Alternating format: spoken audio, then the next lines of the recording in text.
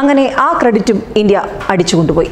ലോകത്തിലെ ആദ്യത്തെ പൂർണ്ണ വെജിറ്റേറിയൻ നഗരം നമ്മുടെ ഇന്ത്യയിൽ തന്നെയാണ്. ഗുജറാത്തിലാണ് പാലിതാന എന്ന ആ നഗരമുള്ളത്. വളരെ ചെറിയൊരു നഗരമാണെങ്കിലും അതിൻ്റെ ഖ്യാതി ഇപ്പോൾ ലോകമെമ്പാടും എത്തിയതോടെ ലോകം മുഴുവൻ ഈ കൊച്ചു സ്ഥലത്തേക്ക് ഉറ്റുനോക്കുകയാണ്. ജൈനരാണ് നിവാസികളിൽ നല്ലൊരു ഭാഗവും. 2014 ഗുജറാത്ത് സർക്കാരാണ് പാലിതാന നഗരത്തെ മാംസരഹിത മേഖലയായി പ്രഖ്യാപിച്ചത്. ഇവിടെ ഭക്ഷണ ആവശ്യങ്ങൾക്കായി മൃഗങ്ങളെ കൊല്ലുന്നത് നിയമവിരുദ്ധവുമാണ്. മുട്ടയോ മാംസമോ വിൽക്കുന്നതും കർശനമായി നിരോധിച്ചിട്ടുണ്ട്.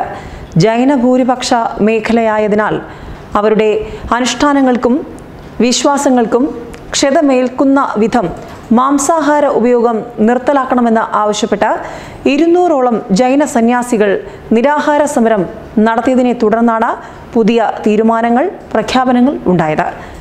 ഇപ്പോൾ നിരോധനം നടപ്പായിരിക്കുന്നു.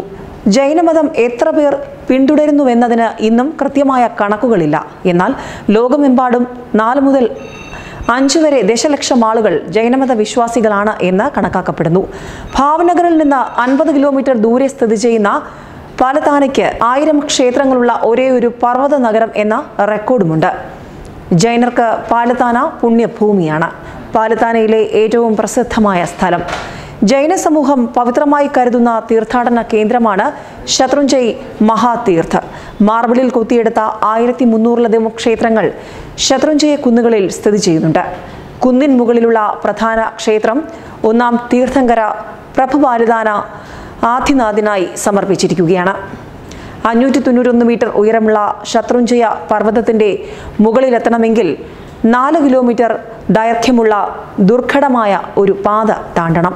നടക്കാൻ ബുദ്ധിമുട്ടുള്ളവർക്ക് ഡോളി, ലിഫ്റ്റ്, കസേരകൾ എന്നിവ ലഭ്യവുമാണ്. മുകളിലെത്താൻ മറ്റൊരു വഴിയുമുണ്ട്. ആനസവാരിയാണ് അത്.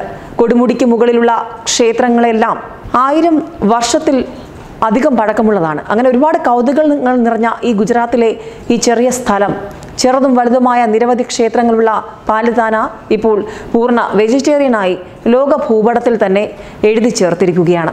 ഇത് ഓരോന്നും ജൈന ഇതിഹാസങ്ങളുമായും അവയുടെ ധീരചരിത്രവുമായും ഒക്കെ ബന്ധപ്പെട്ടിരിക്കുന്നു. ഇവയിൽ മിക്കതും ഓരോ കുന്നിൻ മുകളിലാണ്.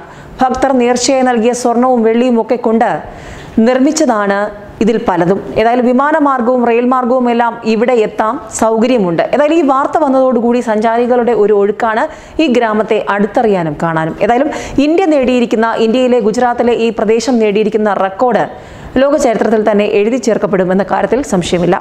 ന്യൂസ് ഡെസ്ക്, മലയാളി വാർത്ത.